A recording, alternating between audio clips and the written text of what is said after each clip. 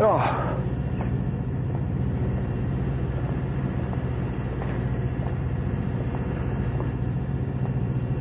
Bună ziua!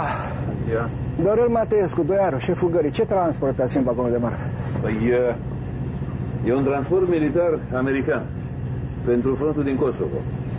E vagon NATO și conținutul este strict secret. Aha. Să prezentați și mie actele la contul. Păi nu înțelegeți. Este transport militar și avem aprobare de sus, de la guvern. Nu. Mata nu înțelegi. Eu am un regulament. Fără acte în regulă nu poți să te las să treci. Is there a problem here? De să întreabă dacă este vreo problemă. I need to see custom and transportation papers. This is a NATO military transport, sir. This has been organized and authorized by your government. Any documentation be in your possession, sir.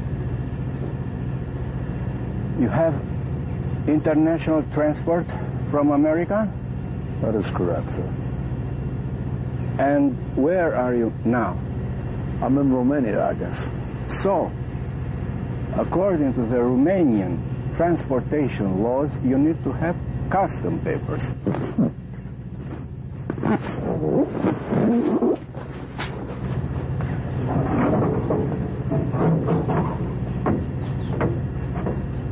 Wouldn't you say that? You fucked up my punchline.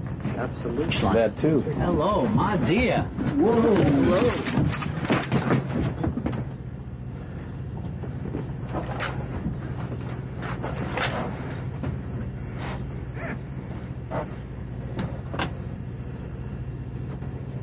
This is the legislation. I don't make legislation.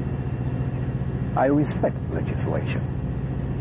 You come to Romania, you have to respect legislation too. Well, if you respect legislation, sir, you are hereby advised to comply with what's been coordinated. Do I make myself clear? Have I made myself understood here? Have I made myself clear here? Fuck USA, fuck NATO, fuck Bill Clinton și pe aia de la București. Asta e gara mea. Checkpoint. You need custom papers. N-aveți, nu treceți. Ia bagă-i pe linia a doua, că m-am enervat. Tell him to find out what the hell is going on right now. Ce se întâmplă? Vedeți ce se întâmplă? Alo, alo! Domnul, ce facem? Mai sfai matale acelea că mă duc sus să rezolv treaba.